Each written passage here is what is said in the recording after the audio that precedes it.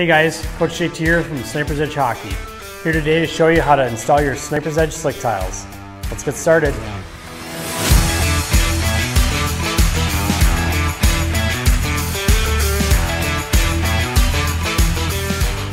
Make sure to prep the area by cleaning the floor and ensure you're installing on a hard, flat surface.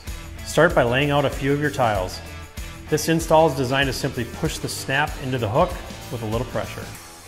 You'll notice there are 4 snaps on each tile. Just be sure all 4 are locked in and you're good to go. You could choose to use just your hands or a rubber mallet if desired. A trick to a successful installation is to make sure you install row by row. This makes it much easier to connect the tiles and creates that seamless install you're going for. Thanks for watching. You're all set and ready to enjoy your new slick tiles. Please like this video and subscribe to our YouTube channel for more great content.